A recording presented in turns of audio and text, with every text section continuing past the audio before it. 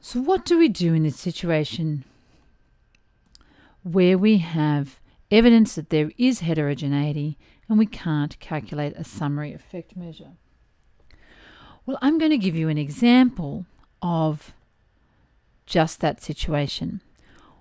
In this software, what we would do is a subgroup analysis.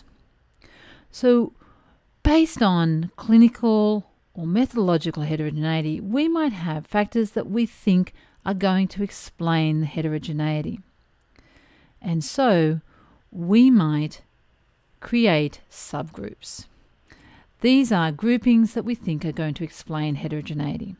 And I have an example here.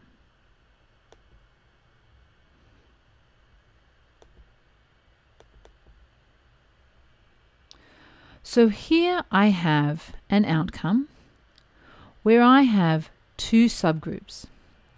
This is the same example. I have trichomoniasis, the vaccine, but I have one group of studies that are done in the old cattle and one group of cattle that are done in new cattle, by which I mean heifers. So really this is a clinical heterogeneity, and what I'm asking the question is the association or the effect of the vaccine different in the subgroups? Because I think that the subgroup is a source of heterogeneity. That is, I think that the old cows probably have a different effect. The vaccine has a different effect in the old cows compared to the young cows. So I haven't shown you how to do this in the software.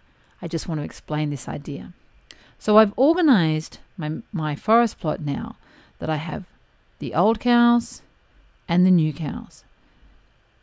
And the rest of the data is organized the same way. But I'm going to move this across so we can see what we have. First of all, I'm going to go right down the bottom. There's a couple of things to look here. First, we need to start with this one at the bottom, which is the test for subgroup differences. Now, just as it says, this is asking, is there evidence that the effect is different in the subgroups? Now, previously I was asking, is there evidence that the effect is different in the studies? But now I've split the studies into strata, and I'm asking, is there evidence that the effect is different in the subgroups? This is exactly or very similar to, again, the Preslow and Day chi-square test for heterogeneity when you're looking for interaction. So this is the test for subgroup differences. Here's the chi-squared, here's the degrees of freedom, here's the p-value. So the p-value is 0.02, which suggests that the differences that we see are fairly rare. We would only see differences this big or bigger 2% of the time. So that would lead us to reach the conclusion that the subgroups appear to have different effects. Now up here, you can see here is heterogeneity, and we have the chi-squared here.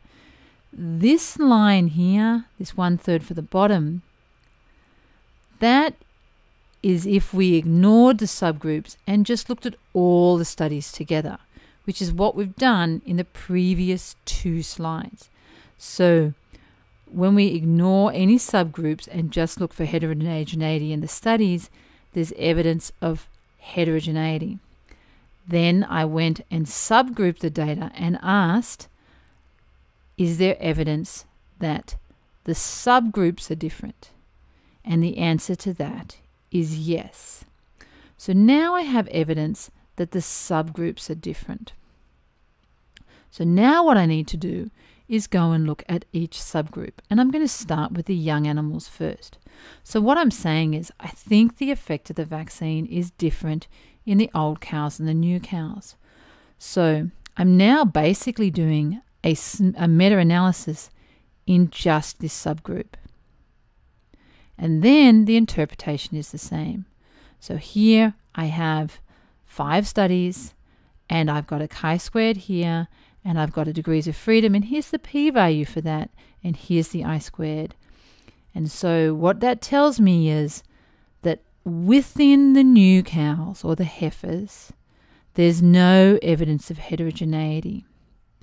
That means that in the next step, I can calculate a summary effect for just this subgroup. And here it is, 0.58, and here's the 95% confidence interval. So this is the summary risk ratio for just the heifers. And the reason I need one for the heifers is because this number down here told me that the effect is different in the old cows versus the new cows. So here I have my summary effect measure, and then remember the third part of the analysis is to ask is whether that's different to 1, which is the test for overall effect down here, 3.48, and the p-value 0.005, which says, you know what, this is not equal to 1. So now I have that information about that subgroup. Now I need to look at the other subgroup. So now I've got to look at the data for the old cows. First thing to do is look at the evidence of heterogeneity. So here's a chi-squared. I've got a p-value of 0.04 and an I-squared of 49. So which suggests that there is some evidence of heterogeneity, which would imply that each of these studies is not measuring the same effect.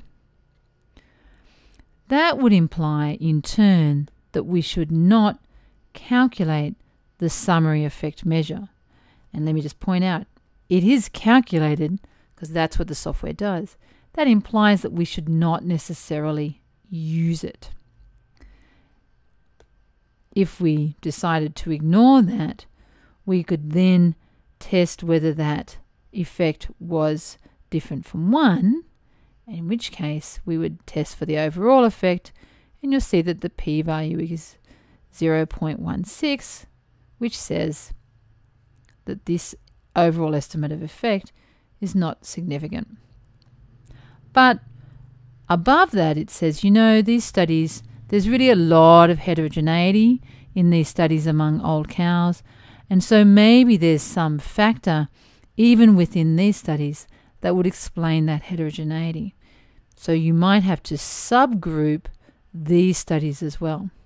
Now eventually you have to stop. You might not be able to find any other characteristics that differ here, and you might just have to say, based on the heterogeneity, we couldn't calculate a summary effect and we're not going any further. So that is a subgroup analysis.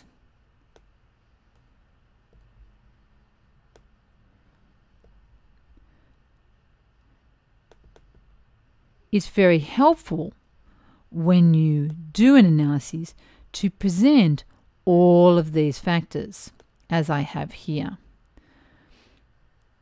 But it's important that people understand the particular stages.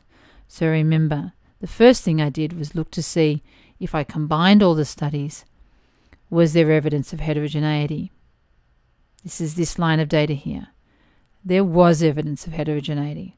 So then the next step I did was try to determine whether the cows, the age of the cow, was an explanation for that heterogeneity. So I categorized the studies by that factor, and then I did a test for subgroup differences. And the results here suggested, yes, that was a factor. Given that information, I then decided to conduct an analysis basically within strata. I have one analysis for new cows and one analysis for old cows. Now, how did I decide what the subgroups were? Well, the subgroups are based on factors that you have identified as potentially important sources of clinical or methodological heterogeneity. So if you like, I could have chosen studies that were randomized and blinded versus studies that were not randomized and blinded. I could have chosen studies that were case control versus cohort. These are factors that people have to have decided ahead of time that are potential sources of heterogeneity and have to have extracted that data so they have it available. In the next couple of slides, I'm going to go through a more formal lecture about meta-analysis.